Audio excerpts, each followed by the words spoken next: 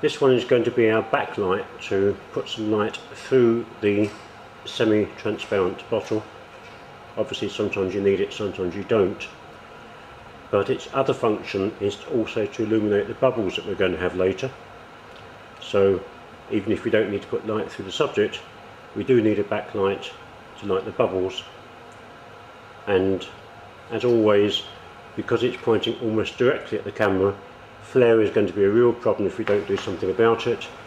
So again, I'm putting a 10-degree honeycomb on the light to make sure that we don't get flare.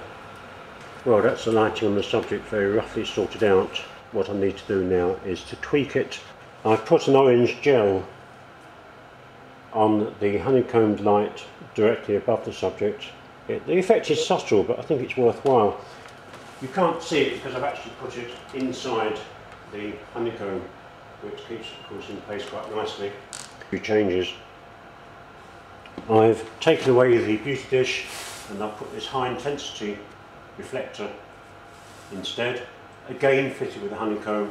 That's because I was catching the background with the beauty dish and I didn't want to do that.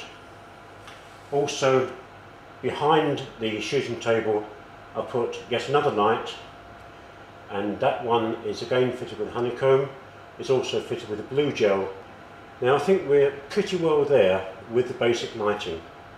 Of course, what it lacks is the dynamic look that we get, or that we can get with this kind of shot. So we have one small but very important change to make. Here's our final shot. Now from the spirit, I know we're going to have to take quite a few shots to get it right.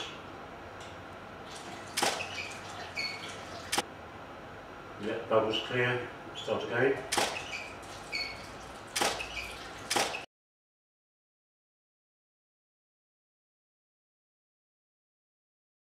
So there you go, it's quite a complicated, painstaking way of doing it. I don't know how you feel about it, but I think you get better results and much more predictable results than the other method, which is simply to drop the item into the water and hope for the best. Of course, the classic product for this kind of shot is probably our old friend, the can of Coke. Basically the same lighting. Now it has a red gel on it. That's to put a little tinge of red on the product base, which is here the dividing line between the water and the air, a reflective surface. It's subtle, but I'm trying to pick up the red that's in the Coca-Cola logo. And also I've taken away our white background and I've put a black background there.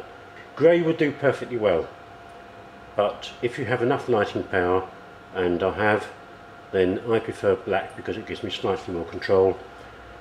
And whereas before we had a blue gel shining through the background, we've now got a red gel, again not too obvious, but we've got a red gel on the black, and of course that's coming from the front and the side, and again it has a honeycomb. Anyway, let's take a shot and see what we've got.